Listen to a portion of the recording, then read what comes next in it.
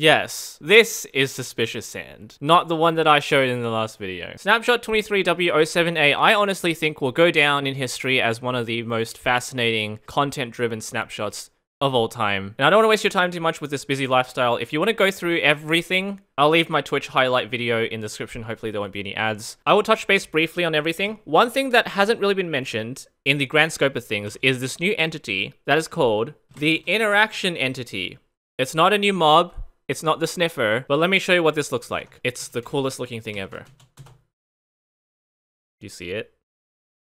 Now do you see it? It's right there. This is a hologram, or an invisible entity, that can be scaled, can be increased, decreased in size. Essentially what this is right-click detection and left-click detection. No longer need to use friggin' carrot on a stick. And again, I don't want to bore you with the technical details, but if you look at this, you got width, height, and if I right-click it, something new happens. Yo. Hey, now the reason this works is because if I now grab the information, it says interaction. It has detected that I've right-clicked the box. So we have a few other inclusions. Of course, we have the biome, Cherry Grove, through this command. We've got the new trees, new wood types, petals. Interestingly enough, I was told by Slice Slime that this is not renewable, which means you can't farm them. I don't mind this. I think this should be rare because, I mean, they're gorgeous. I think anyone's going to try to get these. So with this new tree type, which I absolutely adore, new doors, new boat. I was asked to spawn a boat at the end of my live stream last night. I was unable to do that. There's the cherry boat. I'm so good at showcasing features. Okay, now we have the sniffer, which I believe could be voiced by Slice Slime himself. I think it's Slice Slime. And you can ride him with the command, by the way. And when you ride the sniffer, you end up being inside the bush area. Why don't you sniff the seeds? Hey, we have torchflower seeds, which you can farm. Thank you. Good job, now mate. They don't want to mate. And then they'll grow into torchflowers. Like that. So punch, and you got your torchflower. And no, they don't give off light. Completely empty. No light source. But anyway, we now come to the fun part.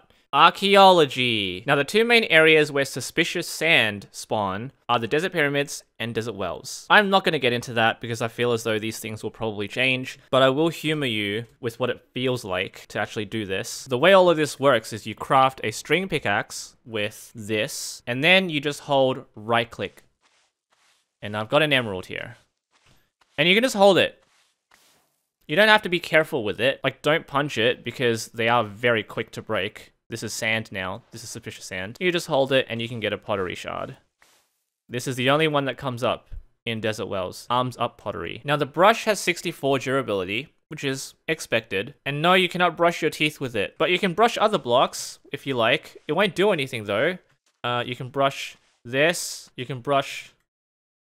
No, you can't brush the water. One thing to note is that the side of the block that you brush it on is the side of the block that the item will emerge from. So if I go here, the emerald will come out this side.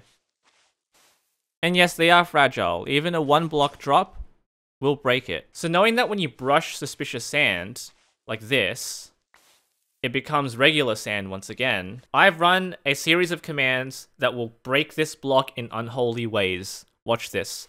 All I have to do, it's so simple, is just hold right click on this block forever.